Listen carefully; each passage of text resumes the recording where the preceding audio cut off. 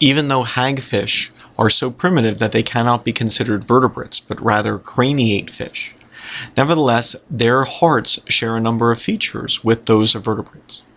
They possess three chambers, a sinus venosus, an atrium, and a ventricle, and these are chambers found in all vertebrate hearts, at least in embryos.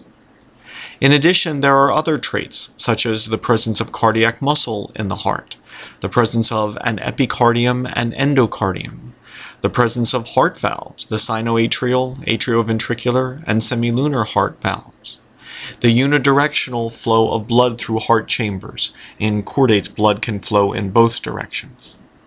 The sinus venosus is the site where the contraction of the heart is initiated.